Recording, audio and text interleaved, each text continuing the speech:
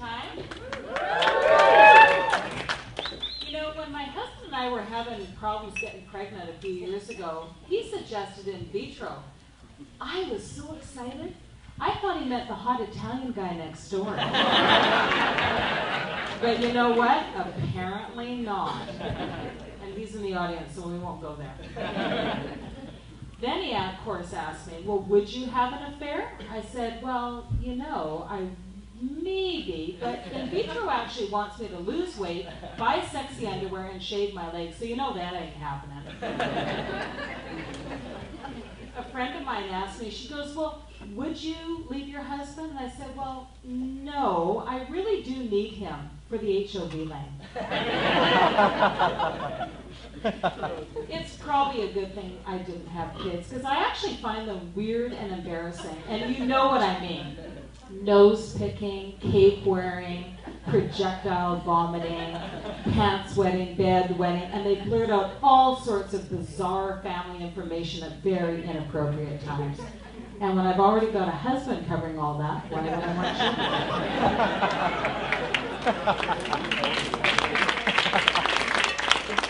you? You know, every time I lose weight, I take all my clothes and give them to charity. Problem is, 2 months later, I'm down at the Sally Ann wrestling a homeless person. Actually, I don't give them all away. I actually have a closet full of clothes, everything from XX small to XX large, or as I like to call it, no frickin' way and any day now. Probably tomorrow. People keep telling me I'm on a yo-yo diet, and I have no idea what they're talking about. I've tried Weight Losers, Jenny What's Her Name, and all the usual ones, and I've never found this yo-yo diet. I wonder if there's strings attached. It's highly probable that it's Chinese, and in which case I'm in, because I love Chinese food. My husband, God bless him, he drives me crazy. But I find that drinking helps. But you know, I really didn't want to hurt his feelings, so I told him I was an alcoholic.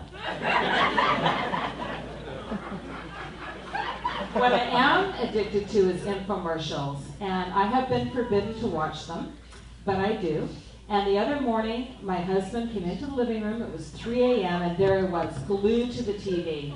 Cell phone in one hand, credit card in the other, ready to shop. He walks in. I was so ashamed, but mostly pissed off that those sleeping pills didn't keep him knocked out longer. I'll have to try stronger ones next time. Don't tell him I said that. When my husband was really ill, the doctor said to me, you know, we may have to pull the plug. And I said, no, please don't. Let me do it. I'm middle-aged, and, well, that's assuming I live to be 114. I'll let you do the math.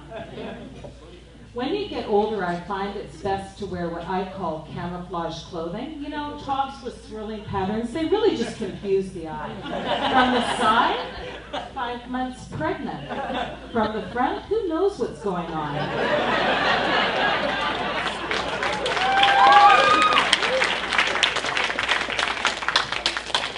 You know, my friend said to me, she goes, Joanne, I saw you at that party the other night, and you were really grooving to the music, really dancing.